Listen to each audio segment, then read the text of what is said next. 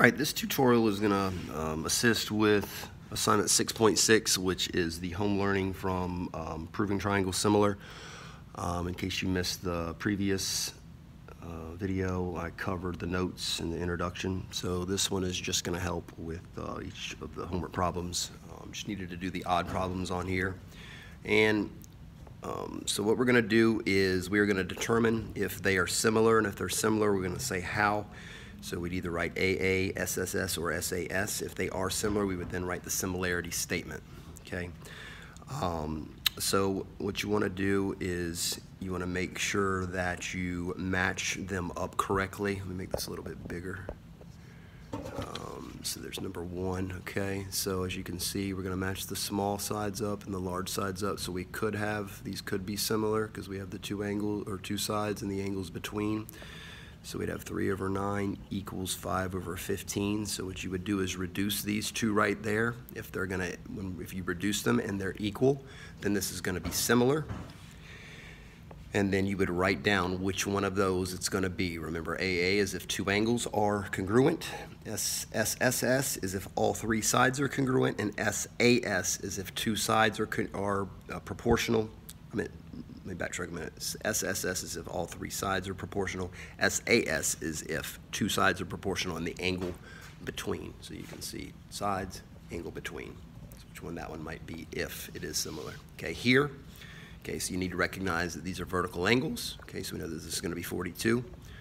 Okay, so now what we would do is we would 180 minus 53 minus 42. Okay, so you would subtract these from 180, and whatever your answer is, it would need to equal 85 in order for this angle to be congruent to this one, and then in order for them to be ultimately similar, because these are congruent, this one would have to be 85 for that one to be 85. If they're not, it's going to be no.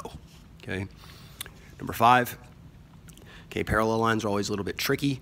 In this case, we got two parallel lines here, so what that means is this is going to be congruent to this angle because there are corresponding angles, and then because of these parallel lines, that angle is congruent to that angle. Okay, so that should give you the answer there.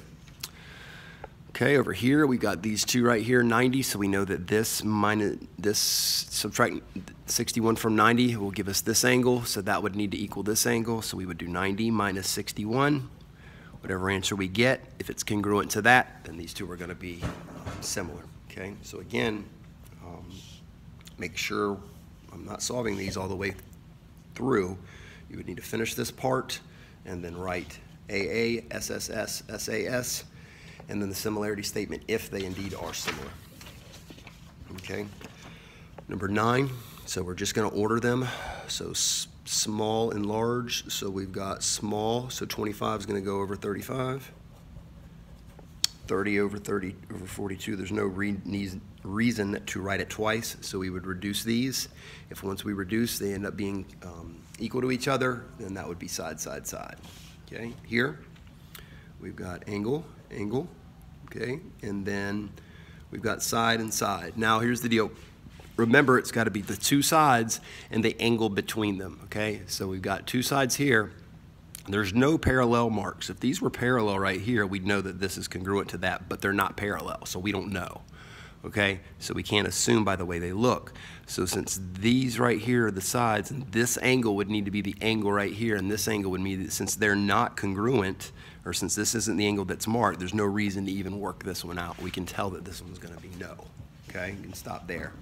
Here again, we're going to make small, so the smallest is 18, 18 over 40.5, 22 over 49.5, and 24 over 54. Okay, so we would reduce all of those. If they're all equal, they're going to be proportional, and that means that that would be similar. Here, we don't have any, only thing marked, we have this and this. Okay, so we would need to make 45 over 60, 54 over 64. Okay, if these reduce to be the same number, we would have SAS.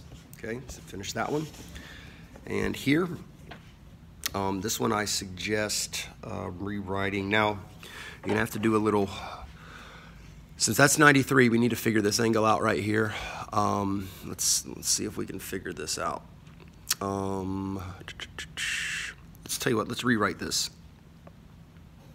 So I'm rewriting the smaller triangle, and there's the bigger triangle. Okay, so we know that this is 62 and 62. We know that that's 31. Now we know that we can figure this out by doing 180 minus 93. So 180 minus 93 is going to be 87, so we know that this is 87 right there. Okay. Now at this point we can subtract 180 minus 87 minus 62. Whatever answer we get, if it equals 31, then they're going to be, all three angles are going to be congruent. So if this equals 31, it would be yes, AA, and then you need to write the similarity statement. All right, and that's it.